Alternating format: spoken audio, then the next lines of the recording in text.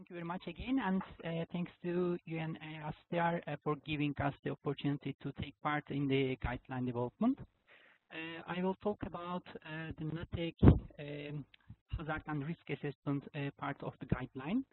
I work as a scientific officer at the European Commission Joint Research Center, and the Joint Research Center is the European Commission's in-house science and knowledge service, which carry out research in order to provide independent scientific advice and support to the Union. And the authors of the chapter were me and Amos Nechi and Elizabeth Krausman from the Tech Risk Group of the Center. So the group is mainly working on a Natech risk assessment. So Natechs are an abbreviation of natural hazard triggered technological accidents.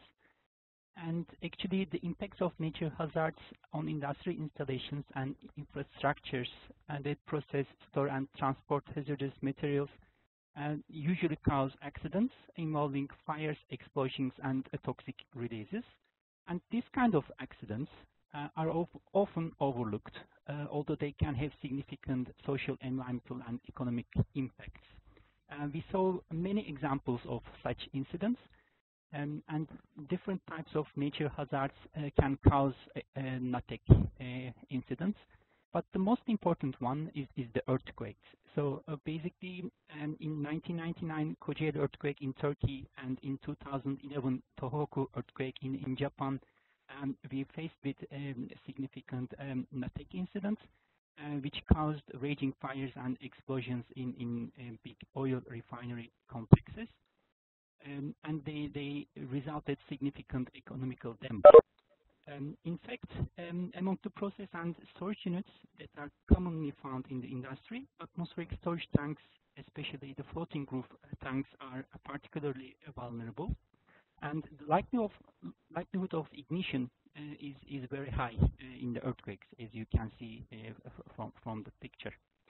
The second natural hazard, which is significant, is the floods, and they can be also caused during hurricanes, which we saw actually quite recently during Hurricane Harvey.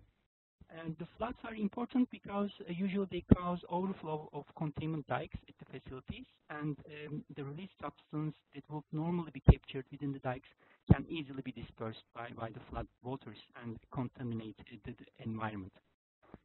But not only the industrial facilities, but also oil pipelines and gas pipelines transporting significant amounts of hazardous substances are also quite vulnerable to natural hazards. And because they're usually located in the countryside, detection of the accidents can be late, and this may cause significant spills. It is also the same for offshore platforms. Usually, if something happens, it's quite difficult to deal with. But these kind of natural hazards are not the only ones that trigger Natechs. And in fact, Natechs can be triggered by any kind and any size of natural hazard, and it doesn't need to be a major one.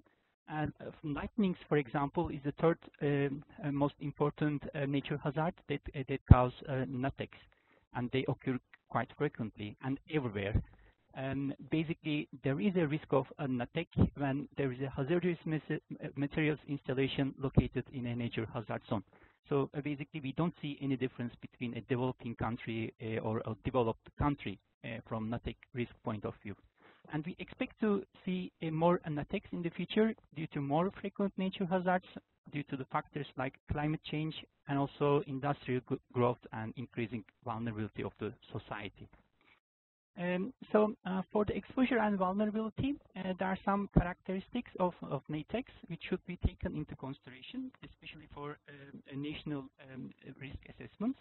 The first one is the simultaneous releases from multiple sources over a wide area, because usually when a Natech incident happens, it means there is a wide area that is affected, and we expect many facilities to be affected from the natural hazard.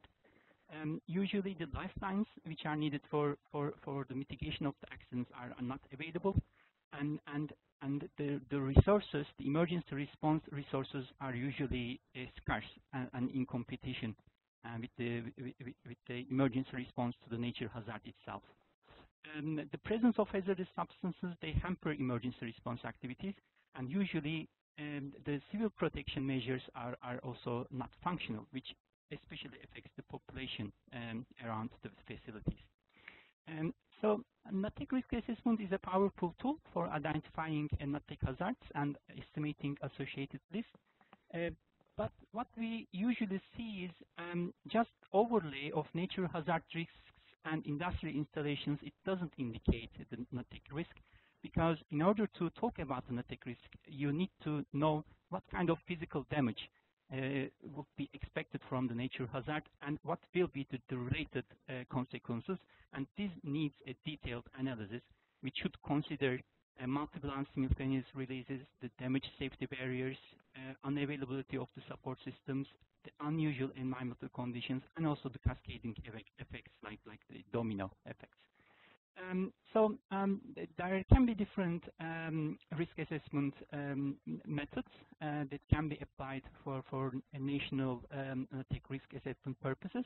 They can be qualitative, they can be quantitative, but independent of this, basically you need to characterize the nature hazard and identify the damage severity on site at the facility with the damage likelihood. So in the chapter, we have provided a reference which has detailed information about this method. So I don't want to go too much into the detail. But the critical thing is, because the risk assessment requires information about the nature hazard and information about the industries, both of which are actually part of natural risk assessments about that specific topic. If you collect the data properly, and then the data need for Natech risk assessment is actually minimal. So the proper Natech risk assessment can be done easily if the data is collected in a proper way. There are some good practices which address Natech risks. The first one is the European Union Seveso III Directive, which is published in 2012. And the directive explicitly addresses Natechs and require installations to identify and evaluate Natech risks, which is a significant step for prevention of Natechs.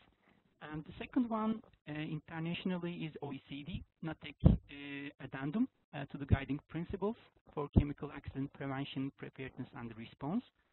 In the previous version of the guiding principles, actually Natechs were not explicitly mentioned and talked about, but the new version is a special consideration for Natechs and provides a guideline to the countries.